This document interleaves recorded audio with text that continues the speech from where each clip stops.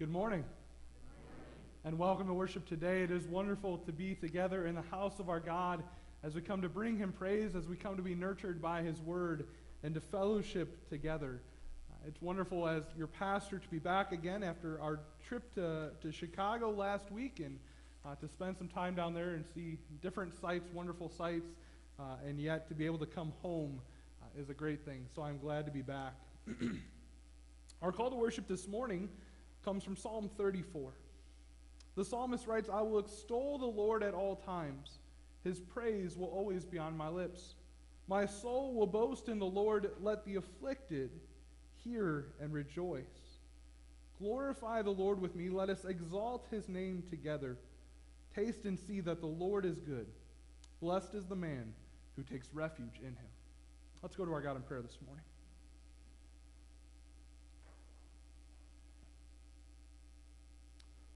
O Lord, our gracious God and Father, as we come before you, our hearts and our minds and our voices echo the words of the psalmist, that we declare and we testify and we praise you for your goodness. We testify and praise you because you are a faithful God. You are the eternal God. And Lord God, you are also the God of the afflicted. That all who turn to you in whatever lowly estate they are in, whatever struggle, whatever stress, whatever is drawing their mind or their heart or their life from you, Lord, you promise to be present. And so, Lord God, this morning we pray that as we meditate on what it means for you to be our refuge, we pray that not only would that be true when things are going well, that we say, yep, you are the rock that never moves. But Lord God, would you be the one that we turn to as well in the most devastating times in our lives? Would you be praised, for you never change. All this we pray in your Son's precious name. Amen. As we come into worship, let's stand to sing, "Come People of the Risen King."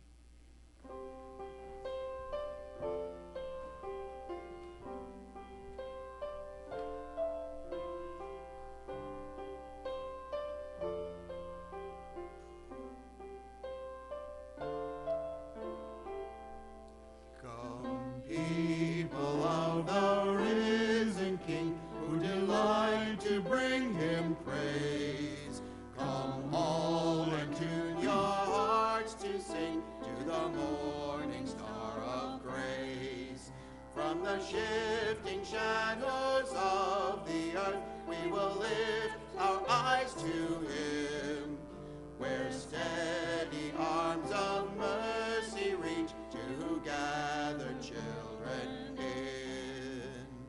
Rejoice, rejoice, let every tongue rejoice, one heart, one voice, O Church of Christ, rejoice.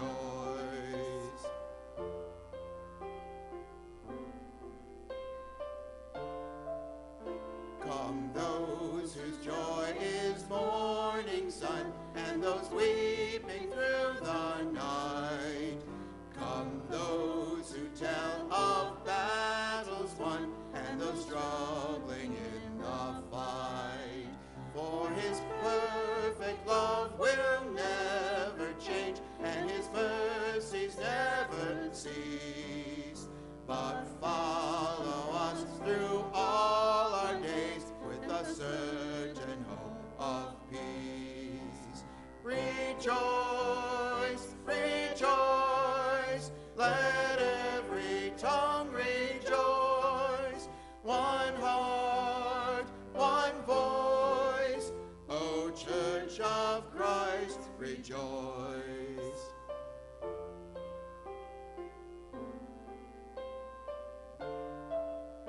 Come young and old from every land, men and women of the faith.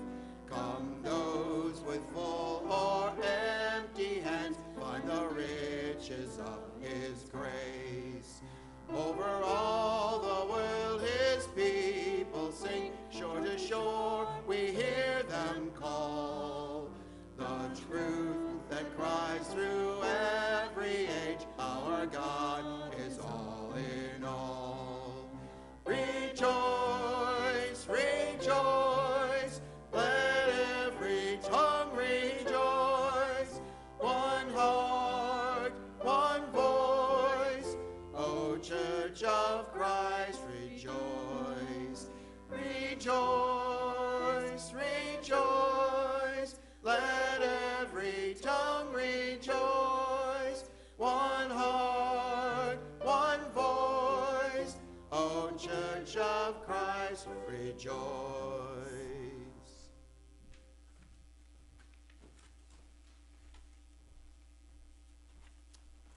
As we come into our God's presence, we know that He is the one who has called us here, and He welcomes us with these words. May the grace of our Lord Jesus Christ, and the love of God the Father, and the fellowship of the Holy Spirit be with you all. And all God's people said, Amen. We continue to praise Him this morning with I Love to Tell the Story.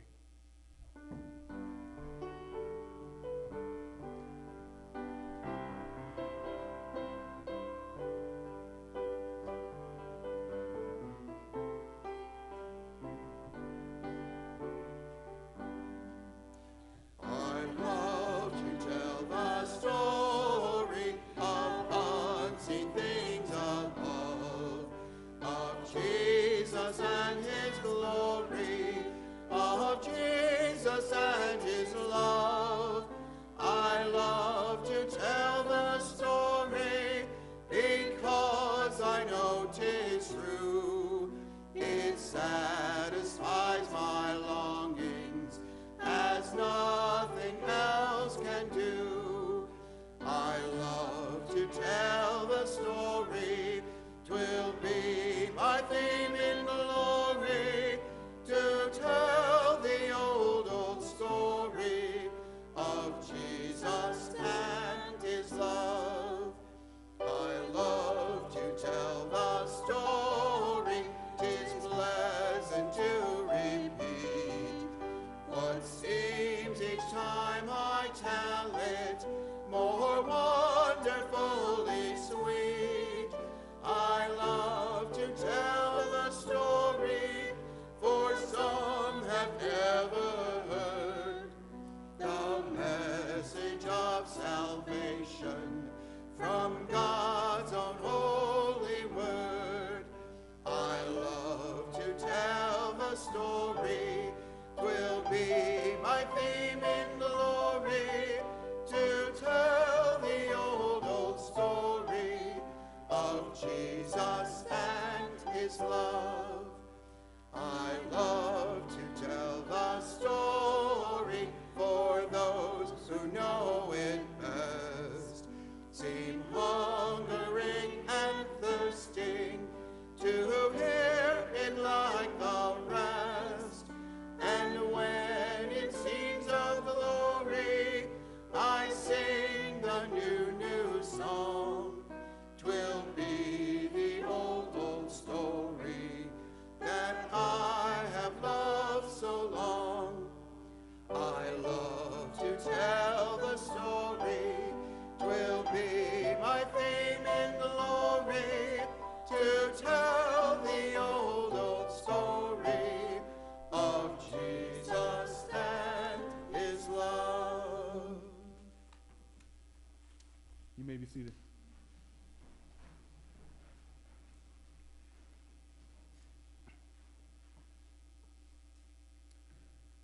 As we come into our time of confession and the assurance of pardon this morning, we begin in a little bit different place than what we usually hear. We go back to the book of Proverbs. And in Proverbs, if you know the book, it has a few major themes, but one of those themes is of wisdom and folly, of the person who is wise, who is upright, who is discerning, who is prudent, and the person who is foolish. And I think about with that then of what Jesus spoke in a parable that He talked about, the wise man who builds his house on the rock and has a firm foundation. The storms come, it will not be shaken. And the foolish person who builds his house on the sand. When the waves come, the storm beats on it, it shifts, and it falls apart. Brothers and sisters, you and I are called to a life of wisdom. And that wisdom is in the Lord. It's in His decrees, but it's also in His grace. And so hear these words from Proverbs 14. The wise woman builds her house, but with her own hands the foolish one tears hers down. He whose walk is upright fears the Lord, but he whose ways are devious despises him. A fool's talk brings a rod to his back, but the lips of the wise protect them.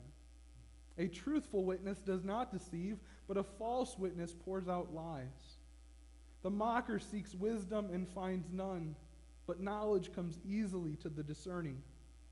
Stay away from a foolish man, for you will not find knowledge on his lips. The wisdom of the prudent is to give thought to their ways, but the folly of the fools is deception. Fools mock at making amends for sins, but goodwill is found among the upright. Each heart knows its own bitterness, and no one else can share its joy. The house of the wicked will be destroyed, but the tent of the upright will flourish. There is a way that seems right to a man, but in the end it leads to death. The faithless will be fully repaid for their deeds, the good man rewarded for his. A simple man believes nothing, but a prudent man gives thought to his steps. A wise man fears the Lord and shuns evil, but a fool is hot-headed and reckless. He who fears the Lord has a secure fortress, and for his children it will be a refuge. The fear of the Lord is a fountain of life, turning a man from the snares of death. Let's go to God in prayer this morning.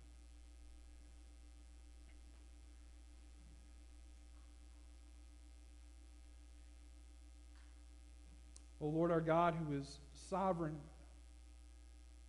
who is almighty, who is all-knowing, you know each one of us. You know each of our days. You know each of our years. You know things before they come into existence. You know our thoughts. You know our attitudes. You know our motives. You know our deeds. You know the words that we speak and that we hold our tongues from speaking. Oh Lord God, as we think about what is written in the book of Romans, we are reminded that no one is good. There's not even one. We're reminded that from within come evil thoughts, that our tongues can be like the viper's toxins. We are reminded here that, again, the foolish person lives a life that is reckless, lives a life that will fall apart, that has no future. Oh Lord, it'd be easy to say that if we do all the right things, that we indeed will walk with you, or that if the number of good deeds outnumber the bad, that we'll have a place with you, and yet we know that too simply is not the case.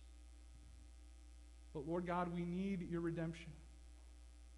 We need the blood of Jesus, our sacrifice, to come and to cleanse us. Lord, we are thankful that we have the hope that has already been done, and that you have extended yourself by grace to us to reconcile us to you. That you, by your Holy Spirit, are purifying our hearts even right now.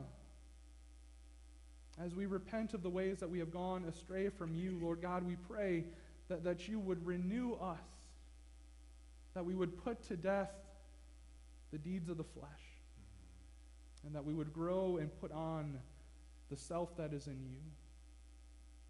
And so, Lord God, come and move in us, not only today and in this time, but Lord God, move in us in such a way that we recognize in our day-to-day lives that you are present, that you are working inside us, that you are calling us to a new and better way of life, a way that is holy and upright in you.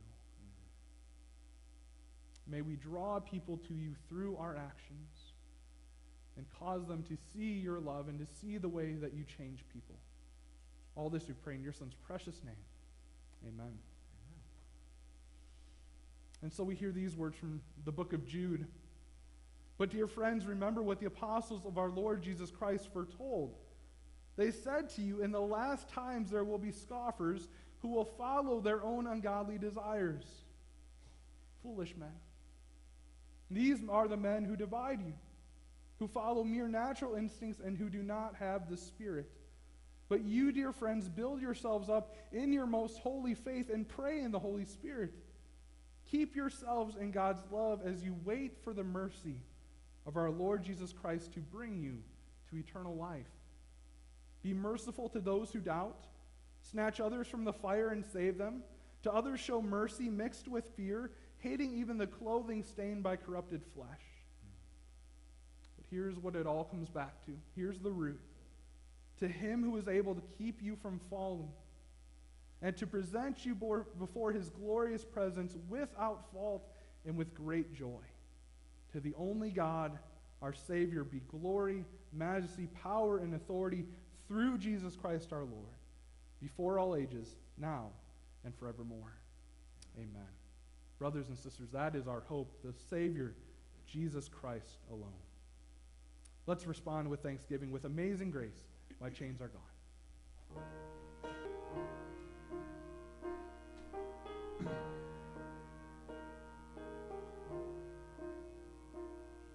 Amazing grace, how sweet the sound that saved a wretch like me. I once was lost, but now I'm found. Was blind, but now I see. 'Twas grace that taught my heart to fear, and grace my fears relieved. How precious did that grace appear, the hour I first believed. My chains are gone, I've been set free. My God, my Savior, has ransomed me. And like a flood, his mercy reigns, unending love, amazing grace.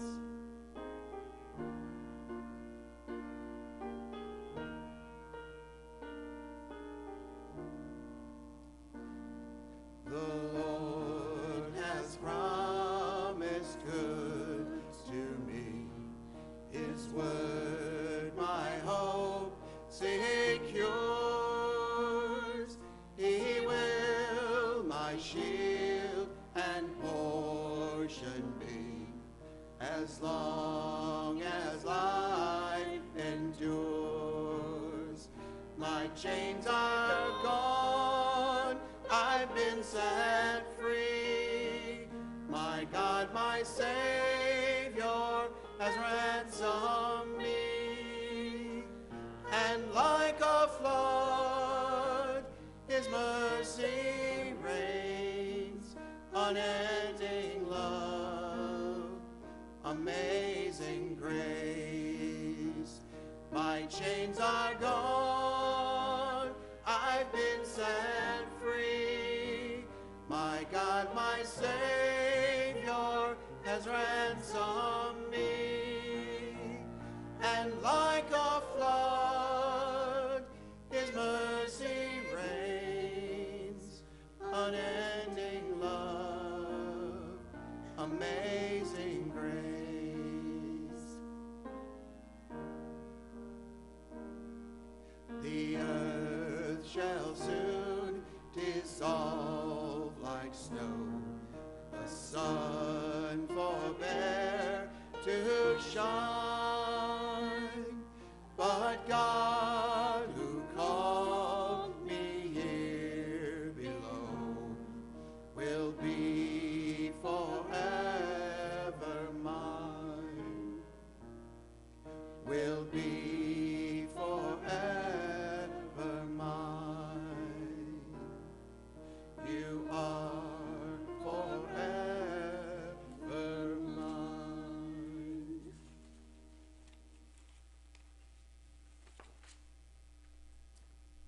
Before we go to our God in prayer, I'm going to have Eric cue up a video for us. This is a thank you that we received from Dercy Verberg, one of the missionaries that we support over in Uganda, and she shared a video with us. So go ahead if you could play that.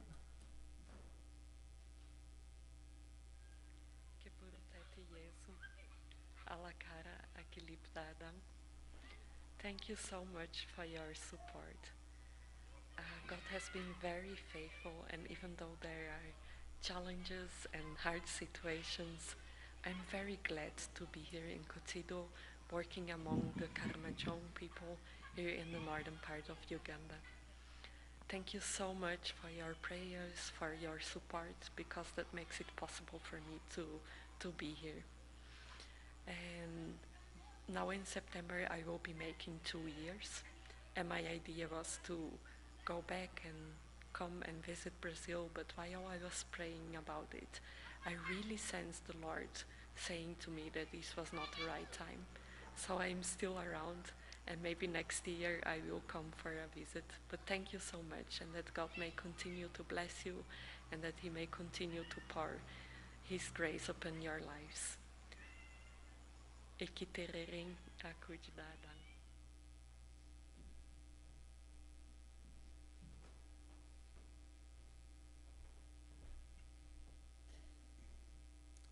Let's go to our God in prayer this morning.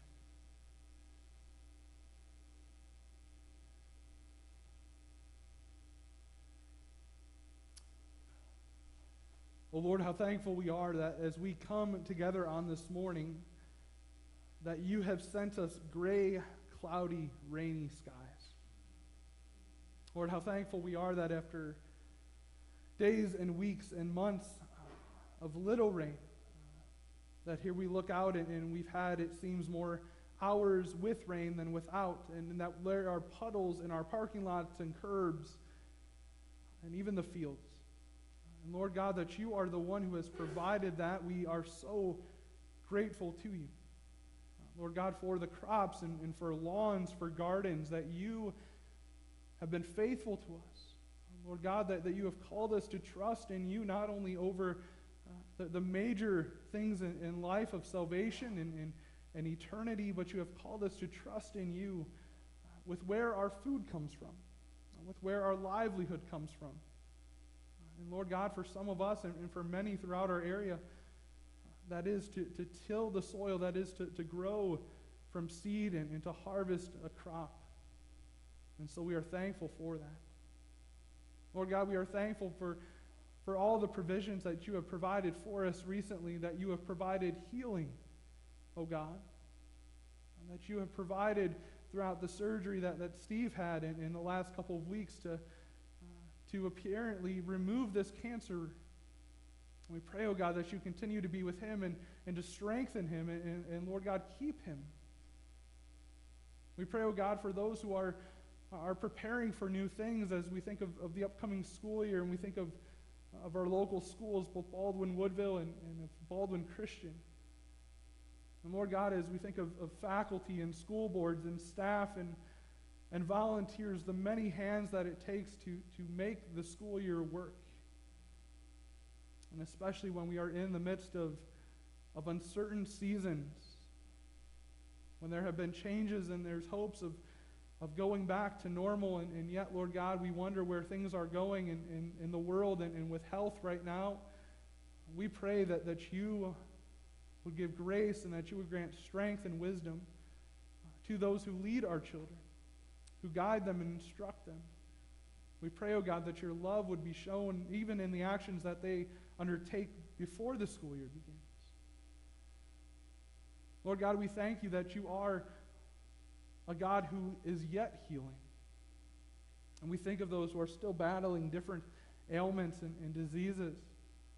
As we think also of Mary and as she's receiving tests to figure out what is causing an infection in her body, we pray that you'd be near unto her.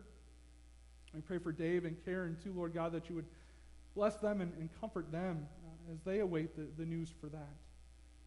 Lord God, we think of others who are battling with different forms of cancer as Mary Claire has started up radiation this week and will be undergoing that in the next few weeks. We pray that would be helpful.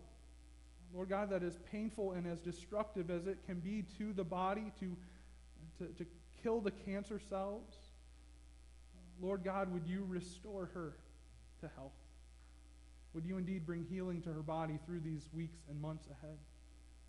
We think of others, oh God, as we continue to think of Al and Jody and Raquel and others in our lives who are battling with cancer, who are battling with chronic ailments. Lord, for some that there are treatments for, and for others that there are not. And Lord, for some that there are treatments that have done apparently more harm than good. And as we rely on you and for your providence, your healing, we pray that you indeed would bring healing. Lord, we think of others who are going through different battles of their own, who are struggling with addiction, who are struggling with abuse, and who have been turned away by loved ones. We think of those who are longing to see their loved ones, but who are unable to cross borders because of COVID. We think of those, especially in places of the world where COVID continues to rage, and Lord God, that there aren't vaccines and that there has not been a going down of symptoms and a going down of cases. We pray that you would bring an end to this. Lord, we pray that you be with our nation as we think about all the different things that our government is involved in, and we watch in recent weeks over debates around budgets and spending, and Lord God, there is so much that we can just say, well, it doesn't even matter to us. It just goes over our head. They're involved in frivolous spending, and yet, Lord God, we pray that your will would be done through our government figures.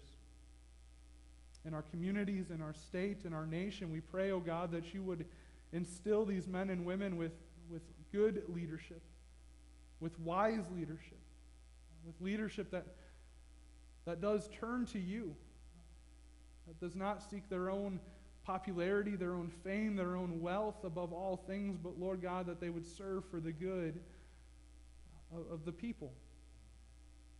Lord God, we pray that when decisions are made that go strongly against what we believe, we pray that you would help us to see the good that you might be working out. Lord God, even when things cause damage, allow us to see the way that you may be sending judgment or maybe using pain to work and to correct us.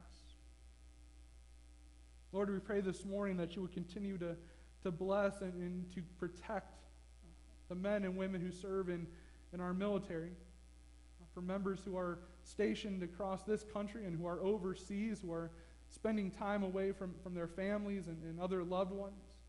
We pray, oh God, that you would protect them and that in places of combat as well as in places of peace, that you would allow them to show your love, and that you might draw people to you through their fellow soldiers. Lord God, we pray that as we continue on throughout this day, and throughout this week, that you would be with us, that you would show us opportunities for service. Lord God, as we give of our offerings this morning to the general fund, and we think of the many ministries that can be blessed through that, we do think of Hope Center Ministries up in Winnipeg. And as Lord God, as we have this unique opportunity to help the work of our brothers and sisters across the border in Canada, and as they reach into their own community, and to provide chaplaincy, to show your love, to tell of your love, we pray, oh God, that you would bless the work that is being done there. We think too, Lord God, of our missionaries. We are so thankful to be able to hear from Dercy and to see the blessings and the call that you have put on her life. That, Lord God, as she serves in the medical field over in Uganda, you have the opportunity through her to show love. We pray, oh God, that you would continue to guide her and to hold her in your truth and in the call you have put in her life. We continue to think of our other ministries, oh God, too, for the Kennedys and their work in Japan, and for the continuing pain that Glenn experiences. Give him what he stands in need of. We pray, oh God, for Daniel Kabuji and for the work that he's involved in among the children in Nairobi. Lord God, be with him and give him clarity and a continued passion for his ministry. We think too, oh God, of Nicole as she had this camp this past week, and Lord God, we pray that that went well and that was edifying, and that there may even have been the lives of these young people drawn to you, that you revealed your perfect love and your salvation for them. Lord God, we continue to think of other places around the world that we have an impact on, that we have the opportunity to extend a hand or a dollar of service to. As we think of the work of Operation Christmas Child and Samaritan's Purse, Lord God, we pray that you would not only be blessing children with the ability to go on with their lives and to grow in their personhood and in their education, but that you indeed would surround them with people who can testify to your love and testify to the gospel. Lord, we think of others who are involved in similar work, who are involved in creating business opportunities, who are teaching about farming, who are helping to dig wells and to serve in different medical ways. Lord God, in all these things, we pray that you would protect your servants, but also that you would bring clarity to people who have perhaps never heard your truth before. Lord God, may it change hearts, may it change their lives, and would you draw them to yourself? Lord God, we pray this morning that you would fill me with your Holy Spirit, that as we enter into your word, Lord God, that we would be reminded of all these many things, that we're praying for people around the globe as much as we are praying for people in our own neighborhoods, as we're praying for people across the section, as we're praying for people who are just moving into this community and into this area. Lord God, that they would know you. Even though we might not know their name yet, or if we do know their name and have been praying for them for a very long time, we pray that you would yet do a good work in them, and that your Spirit might move through us. But, oh Lord God, bring us clarity about our faith and about the hope that we have too. All this we pray in your Son's precious name. Amen.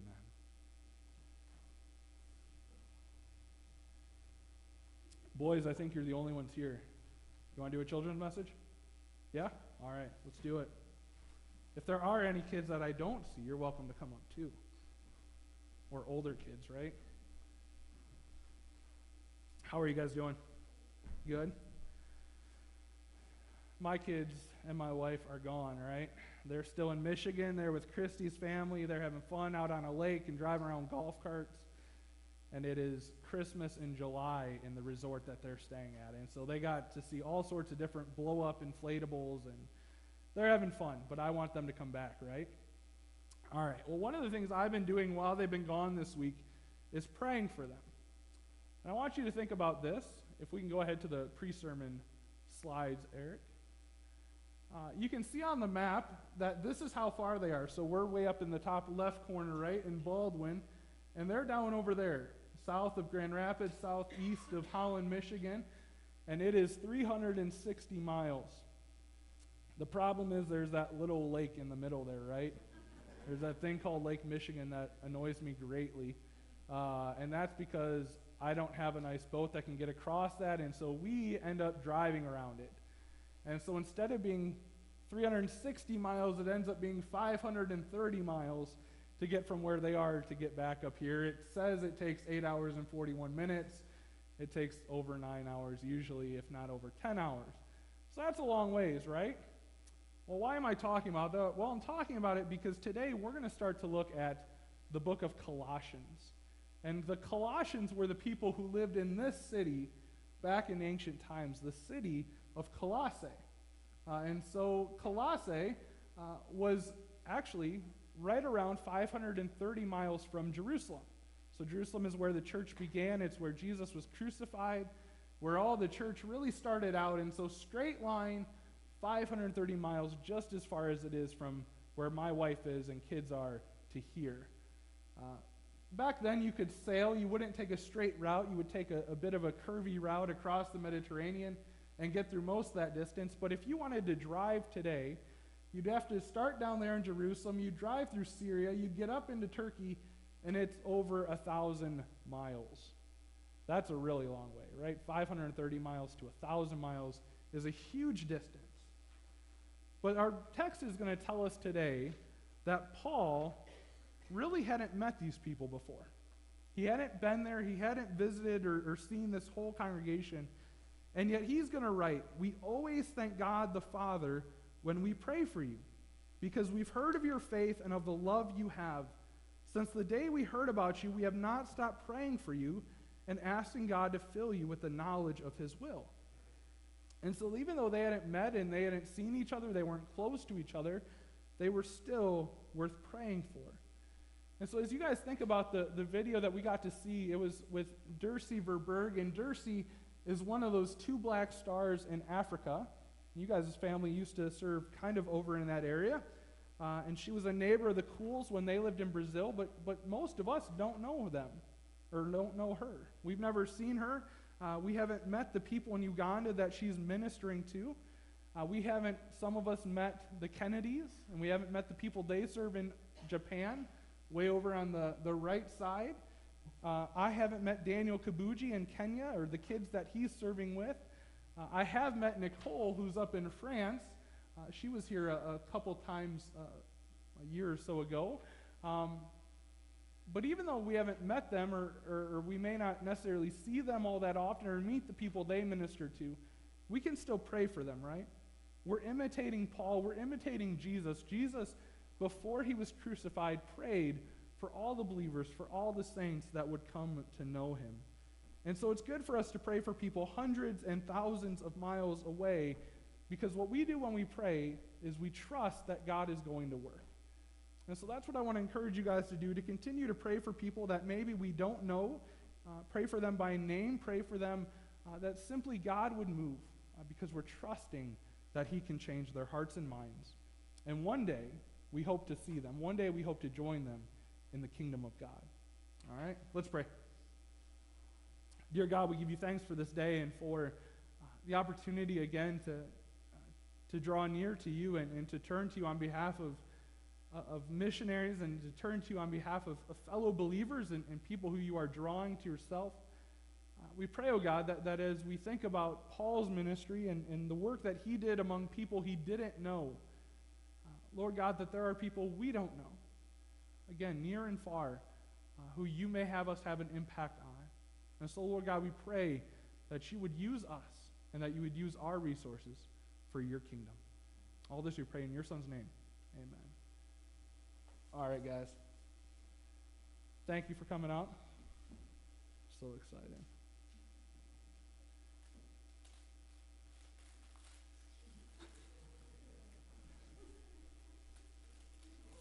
You could take 2. Oh, man. Now I'm going to create jealousy among brothers. We're going to have issues. Don't tell my kids that you took 2, though, right? All right. Well, with that, I invite you to open your Bibles with me this morning to Colossians 1. Colossians 1, verses 1 through 14. Can we go back to that slide, Eric?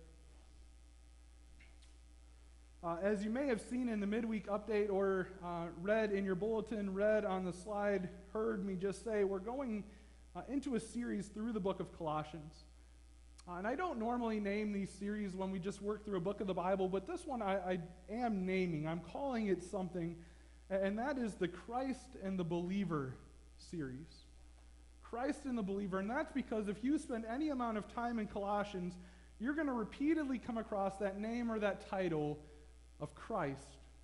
And Christ means the anointed one of God, and so you're reading about Jesus, the sole hope that God offers the world for redemption. And you hear him mentioned again and again and again and again and again and again. And so with that, you'll likely also notice that this is a book written by a believer, to believers, for believers. If you're not a believer, or you're wondering what a non-believer might get out of Colossians, you would hopefully find that it's a solid guide about the faith, about the benefits of faith, but hopefully even more, if it's through this series, you would hear and experience the Holy Spirit's help that would persuade you to the hope that we have. If we are believers, it would persuade others to the hope of salvation. And so that's the big picture. For some details, again, this is where the city of Colossae was, northwest of Jerusalem, 500 to 1,000 miles away, depending on how you're getting there. The church was likely started by a man named Epaphras. We hear his name in verse 7 today. And historians believe that Colossae was quite an important city before this letter was written. And so when this letter arrived, it was a city that was in a decline. I read it was the town that you kind of pass through on your way to the bigger cities, the more important cities. Based on pictures that I've seen taken today, there isn't much to see here. The ruins are covered with a mound of dirt and grass, and so this isn't one of the sort of magnificent places that we sometimes get to see overseas. And while it may seem like I'm painting this really bleak, grim, underwhelming picture of these Christians, I do want us to remember that this place was significant enough that an apostle wrote a letter to them. This was a significant enough place that God so spoke that these words are to be in Scripture. And so even though we might think, this is an out-of-the-way city of people who doesn't really matter in the grand history of the world, God still spoke to them. And so let's hear the word of the Lord this morning, chapter 1, 1 through 14.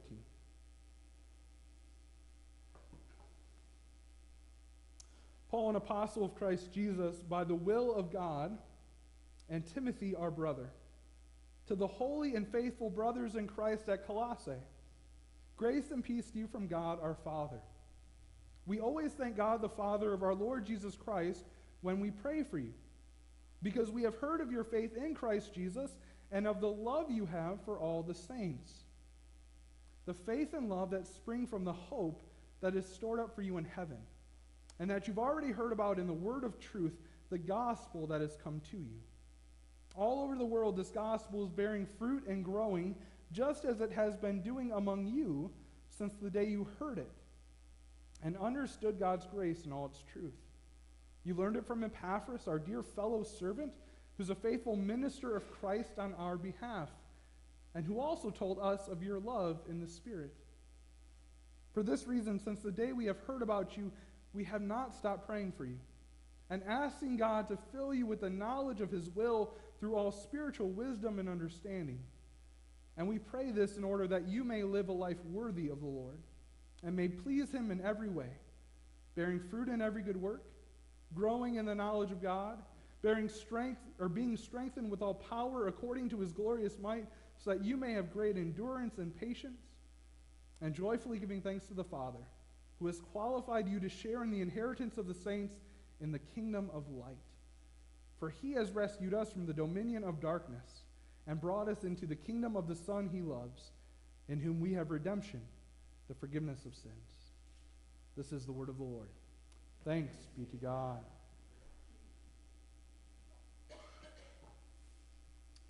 Well, brothers and sisters in Christ, when Christy and I were in Chicago last week, we relied heavily on public transportation. As much as I love the city that I grew up nearby, I hate driving in it, and so we said, let's stick to trains and buses, and they had a really good deal. And so late one afternoon, I think we had ended up at Navy Pier at that point on the lake shore. We decided that we were going to go back to our hotel and figure out our dinner plans. And so we got on a bus, took it to a train, and when we got up to the platform, I realized that this train that we were on the platform for was going in the opposite direction. And it's not like you can just hop over and everything goes well. Due to timing, it really didn't make sense to drag Krabby, Addie, and Brooks down the stairs, haul the stroller along, go across the street, go back up the stairs, and get on the right side. And so we said, let's just get on the train. And after a couple minutes, I realized, you know what? There's a place I looked at, a restaurant, that I think we can kind of maneuver our way to this way.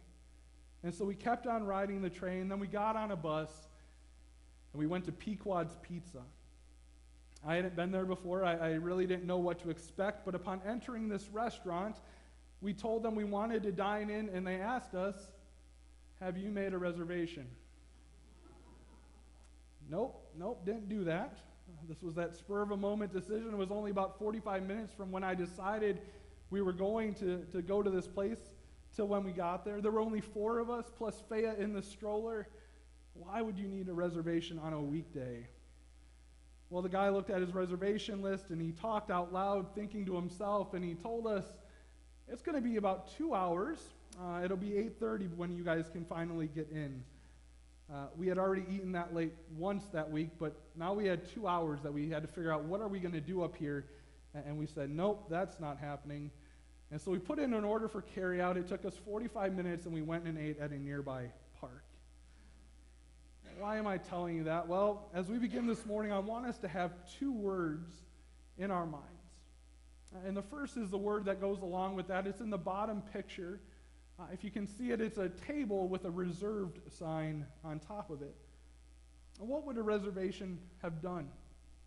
It would have put our name in. It would have staked our claim on a certain table at a certain time. And instead of being not just the only ones, but one of several couples or groups that came by that night and got turned away, we would have had the true experience. We would have had a table. We would have eaten inside. That's a reservation and its purpose.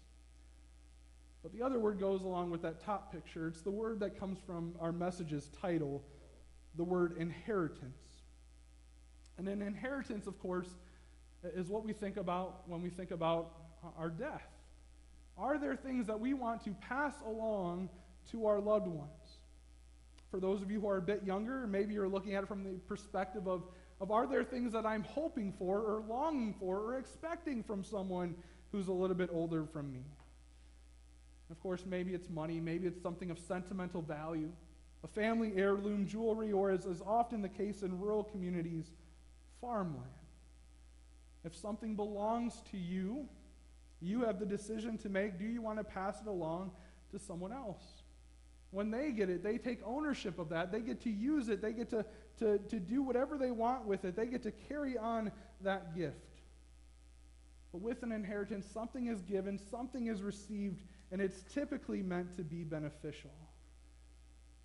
And so this morning, here we are. We're looking at what I'm calling the believer's inheritance, which I would say is part of the core of Paul's introduction to the Colossians. And let's be clear, I'm not equating what people of faith receive to pizza and a seat in a crowded restaurant. I'm not equating the inheritance of believers to any sum of money or to jewelry or an heirloom or to farmland, but bearing in mind what we understand of reservations and inheritances, I think can help us better understand what we do have and what we're looking forward to. And so with that said, we get to our first point this morning, which is this question: what is the believer's inheritance? Again, Paul's writing to people who already do believe. He's writing to a church. And if we are like them, we can say the same things about ourselves. What's the benefit? What's the reward? What's reserved for us? Well, listen again to what Paul writes in verses 5 and 6. The faith and love that spring from the hope that is stored up for you in heaven, that's reserved for you in heaven, and that you've already heard about in the word of truth, the gospel that has come to you. Picking up later in verse 12, he tells them that he's giving thanks to the Father who has qualified you to share in the inheritance of the saints. What's the inheritance? Well, it's to be in the kingdom of light, because he's rescued us from the dominion of darkness, brought us into the kingdom of the Son he loves, in whom we have redemption, the forgiveness of sins. And so you already know, I know you know, that the hope that is reserved for believers that we are promised to have is one that we are looking forward to. What Paul is telling these believers is that they must remember it is in heaven, it is not on this earth. It is not yet. It is not yet, it is not now. It's not here and now. The inheritance is that we will be brought into the kingdom of Jesus, the kingdom of the Christ, the one who God sent because he loved us and who redeemed us of our sin. The ultimate benefits of being a Christian, of being one who believes in the God of the Bible, trusting in Jesus as our Lord and Savior, the ultimate benefits must be waited for. And that, of course, doesn't mean that there's not benefits to enjoy during our lifetimes here on earth, but it is important that we keep an appropriate mindset. Because as we go through this life, things aren't so great. Right? We look around at the world and we experience struggles. We can say up until this weekend, and probably still after this weekend, I believe in God, but this drought is killing my livelihood. Or I've been struggling with this sin, and yet I believe in God. Why is that? Or I'm lonely, my spouse passed away, or I'm lonely, I can't find a spouse. Why is that? We can watch the news and see what happens in places like Minneapolis and Chicago especially, but even in smaller communities, and we see violence. We see people being harmed and injured and killed. We see sickness and death. We see hatred and division and cursing and immorality. And it'd be easy to say, well, if all that's here, God must have gone missing. God's gone. If, like the people of Colossae, we see declines in what used to be, remember, brothers and sisters, that our greatest inheritance is in another time and another place. It is not yet, we must wait for it. Similar to how a reservation gets you minutes or hours ahead, know that the time will come for this inheritance. But before we go any further, we have to back up. We have to ask the question, how do we get that? How do we get the inheritance? And you can see up on the screen that I've kept the two passages that I shared before, but I've added a third one here. In verses 5 and 6, Paul is clear. You have to have faith. But where does faith originate? Where does it come from? Right? It'd be easy to say, well, just read the Bible, learn about Jesus. When someone asks you a question about faith or heaven, just tell them the name of Jesus, and you know what? You'll be in heaven. You'll inherit the kingdom of God. But that's not the end of the answer. Because faith is not solely a matter of intellect. It's not just having the right verses or the right answers. And that's what the other passages do. They help shape our understanding. The Apostle Paul could speak of his own experience as someone who hated Christians, who hated the church, who wanted to imprison and kill Christians. And yet, of course, his story is that God miraculously intervened in his life, showed up on that road to Damascus and changed him. That day and in the days and the years to come, he changed his life, he changed his head, he changed his heart. It wasn't anything that Paul just knew. But now it continues throughout his ministry. That he tells this church that his regular prayer has been asking God to fill you with the knowledge of his will through all spiritual wisdom and understanding. In verse 12, Paul writes that it's the Father who has qualified you to share in the inheritance of the saints in the kingdom of light. For he has rescued us from darkness and brought us into his Son's kingdom. Brothers and sisters, this is why it is so important that we understand and that we are articulate when we talk about people coming to the faith, when we talk about our own faith story or faith journey. Because it's not something that you and I just did, that we just chose, that we just accepted. Right? The Reformed tradition has carried on the doctrine of irresistible grace, or if you remember our Canons of Dort series, I use that term, effectual grace. And that testifies to our need for God to take us captive, our need for him to fill us with knowledge, our need for him to give us hope and faith and the love of him. Yes, we can speak that there probably was a day in our lives in which we said, you know what, on that day I professed Jesus. On that day I did decide, I said I do believe I want him, I want his benefits. But let's go back to those concepts I mentioned earlier, the reservation and the inheritance. If God hasn't put you in his will, so to speak, first, you don't inherit the benefit. If God isn't offering you a reserved seat that you will one day sit on and enjoy the banquet feast of his kingdom, you can't just show up and stake a claim on that.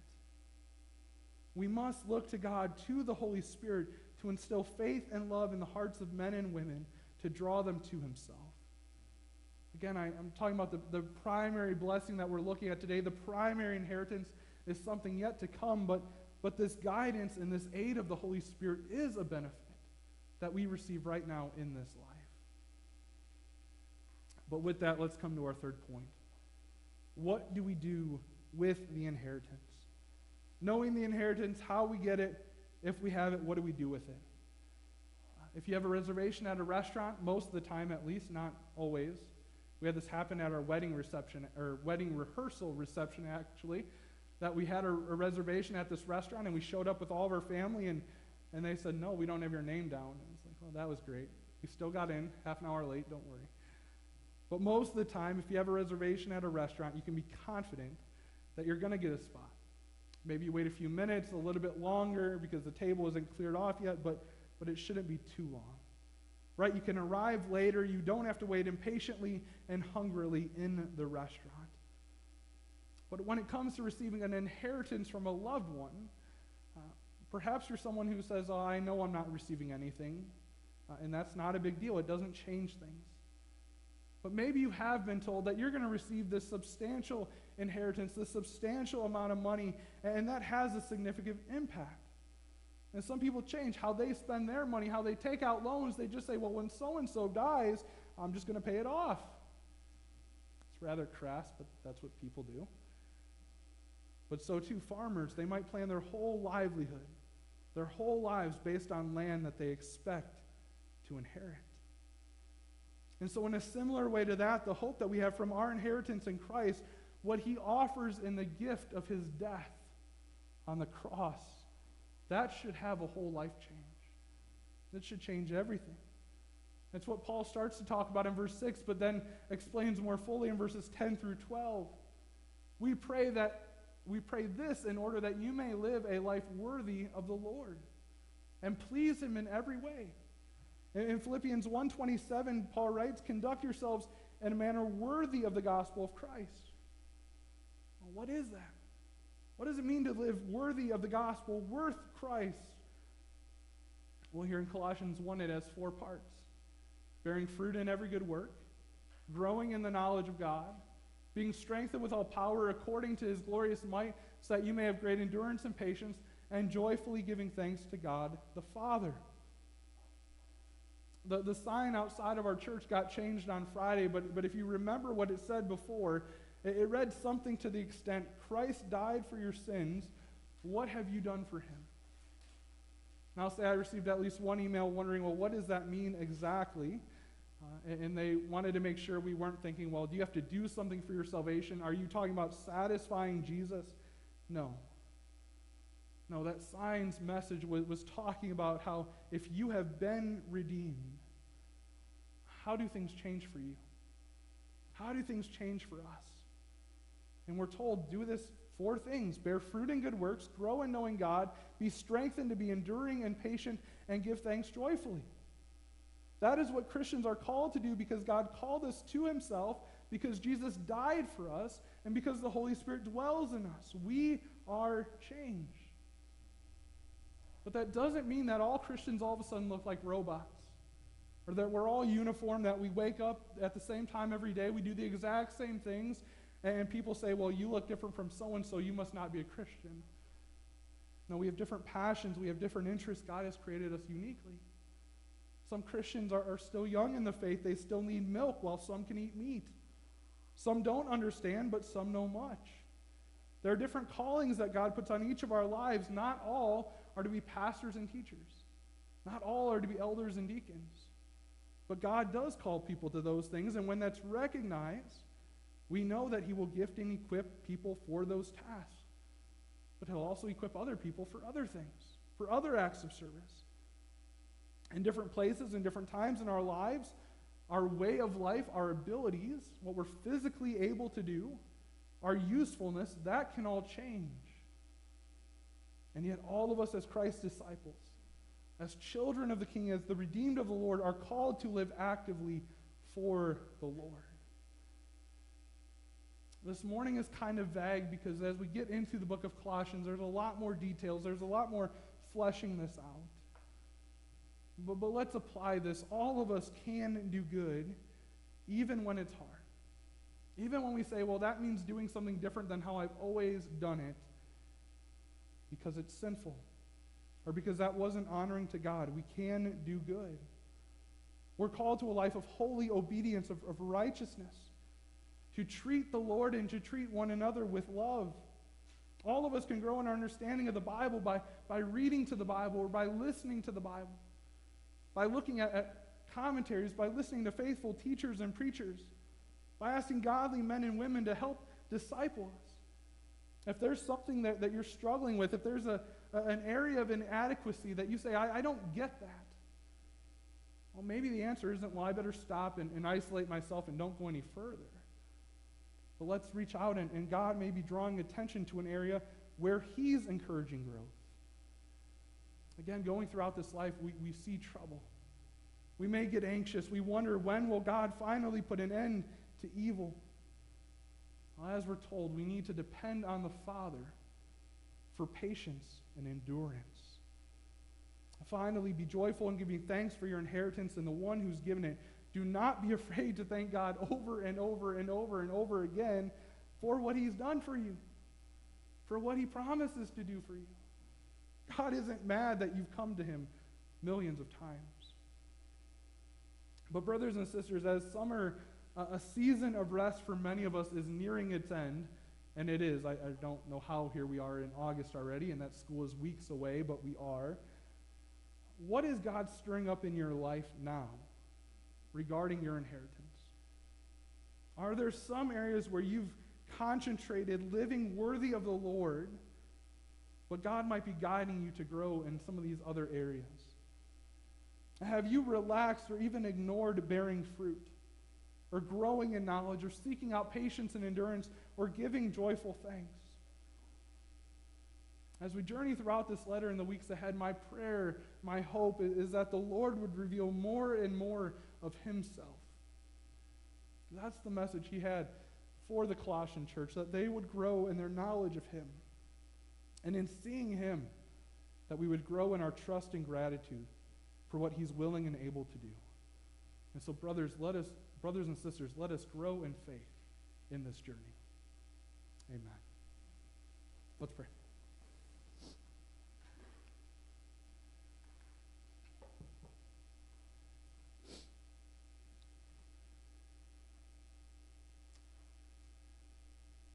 Oh Lord our God, we know that our routines and our schedule and the way that our lives often revolve around school or sports or so many other things, that our moments of pause and of stopping and relaxing and leisure are not always necessarily in tune with what you desire. You are a God who calls us to rest, who created us to not only work, but also to enjoy and to be refreshed and renewed. And so the season of rest, like summer between school years, is not a bad thing. But Lord God, if there are ways that we recognize in this season and nearing the end of it that we are perhaps falling away from you, or that we're not living quite so worthily of the gospel, Lord, would you draw us back to yourself? Would you guide us? Would you remind us that the Christian life is not something static. It's not something that we just receive and say, well, we've arrived, we've got it now, nothing else matters. But Lord, this life that you've called us to live is active. It is dynamic. It is something that calls us to growth, to see more and more of you, to want more and more, to glorify you and to respond in gratitude to you. And so, Lord God, we pray that you would show us the callings you have for us, that you would show us the ways that you are equipping us. We pray, oh God, that as we think about your church, the body of believers, that we are willing to see that you call us to work and to sharpen and to grow together. Lord God, that we don't have to go out on our own and try and figure all this out. But Lord God, you put in our lives people who can teach us and people who we can teach ourselves. And so, Lord God, we pray mightily that you would work as we go throughout your scripture in the book of Colossians. Lord God, we pray that you would ready us in the season ahead for the continuing journey of faith that we live. We pray, Lord, that you would draw us nearer to you each day. All this we pray in your Son's precious name. Amen.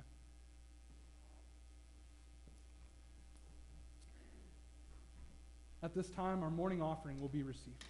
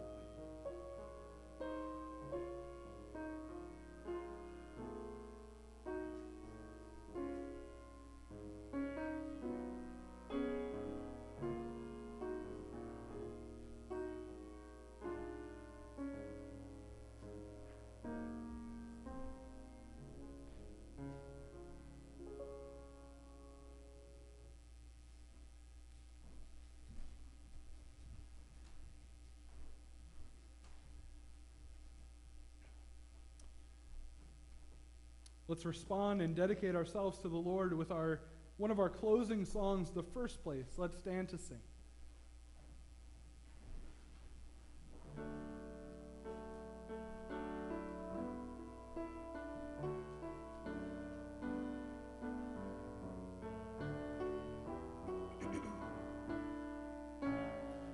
Jesus, the perfect picture of the unseen God, maker of things we cannot comprehend.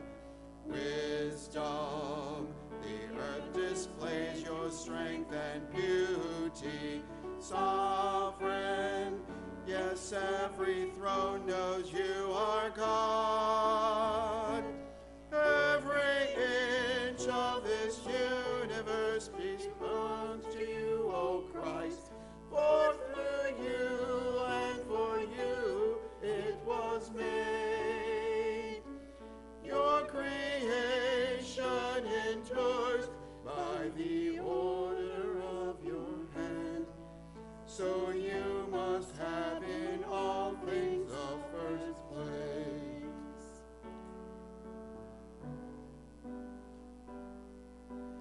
Victor, over sin and death you triumph. Firstborn, you've shown us life beyond the grave. Bridegroom, we long for you in expectation. Jesus, your church rejoices to proclaim. Every inch of this universe belongs to you, O Christ. For through you and for you it was made. Your creation endures by the order of your hand. So you must have in all things the first place. So you must have in all things the first place.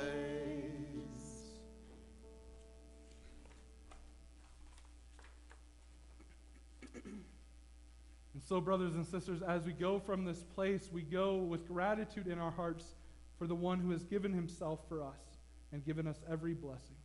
May the Lord bless you and keep you. The Lord make his face shine upon you and be gracious to you. The Lord turn his face toward you and give you his peace. Amen.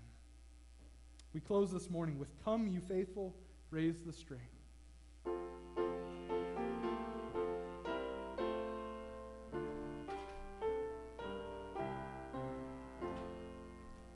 Come, you faithful, raise the string of triumphant gladness.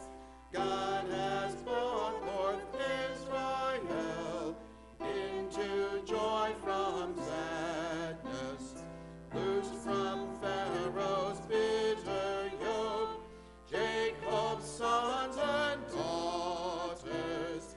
Let them with unmoistened foot through the Red Sea waters. 'Tis the spring of souls today. Christ has burst his prison, and from 3 days' sleep in death, as a sun has risen. All the winter of our sins, long and dark, is flying. From the light to whom we give laud and praise undying. Hallelujah, now we cry to our Lord immortal, who triumphant burst the bars of the tomb's dark portal. Hallelujah, with the Son, God the Father praising. Hallelujah, yet again.